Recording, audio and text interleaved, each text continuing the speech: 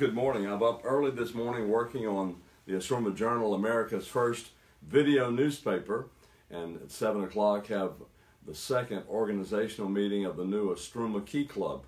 We formed a new Kiwanis Club called the Istrouma Kiwanis Club. If you're interested in joining that, please contact me for more information.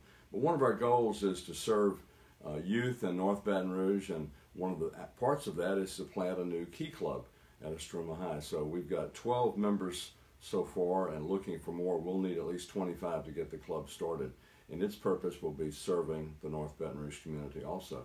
I wanted to show you something that I found in the principal's office, Little Fuzzy Brown's office, right before Istrouma closed, hidden back in a closet.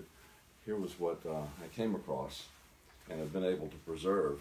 But this is the banner for the Istrouma Key Club that operated at Istrouma from the 1940s to the 1980s and did so much for the community, and really was a great opportunity for service for so many of us as well. So the new Istrouma Key Club will be coming back, and we hope that you'll be a part in some way of the Istrouma Kiwanis Club and also the Istrouma Key Club. Have a great day.